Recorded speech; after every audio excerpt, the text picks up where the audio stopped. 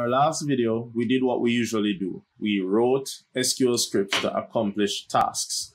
Now in this video, we'll be looking at how we can use the power of our SQL Server Management Studio to do the same functionality without us needing to write a line of code or SQL. So we are back to our similar screen. We have no script code here, but then we do have in our Object Explorer our table. So we can just right click our table and then we can say edit top 200 rows. Now, when we click that, we see a tabular format like what we were describing from the earlier parts of these videos, showing us all of the data and the respective columns that these data points are in. So we see one, we didn't put any IDs into the system up until now, and we see that we have IDs going on counting. We skipped two because remember we tried to insert a second record and it had an error. So the auto incrementer said, oh, an attempted second record was there. It failed, but 2 is no longer a valid number to use in uniquely identifying anything. So it skipped 2, but then each other successful one got its own ID value. So that is the point of using that identity attribute. Secondly, you can see that each last name and first name went in, so it really didn't matter the order that we put the columns and then put the data in. The fact is the data should have lined up with each column.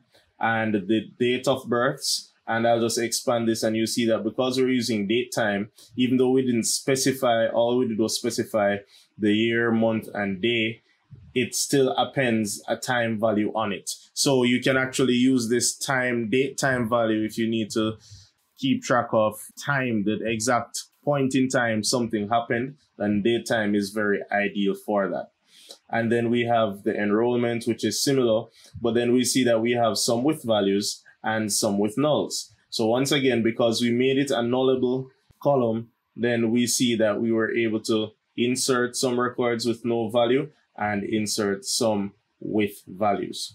Now you may have noticed that I was actually able to click in the column and it became editable. And if you took note of that, then that's excellent. When you are in this mode, it literally said edit top 200. So it ran a small query and it got the top 200 rows and it gave us a form where we can actually change or add new ones if we want. So first we're going to add new rows. So this new student, I'm going to use my last name, and I have a friend called Artemis, and then that person's date of birth is 2001, the 9th month, the 5th day.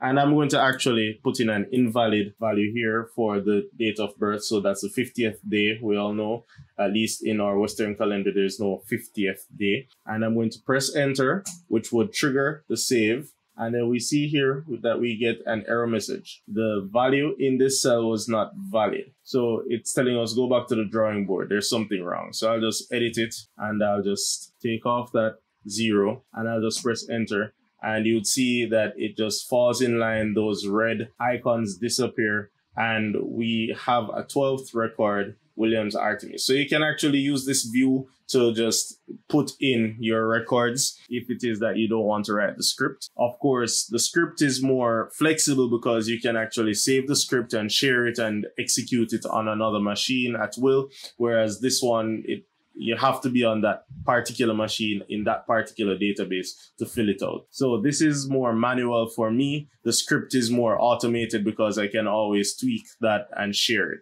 So that's how you go about inserting data in your data tables using the editor. You can go ahead and insert more records, and you can experiment with inserting more records in the courses table.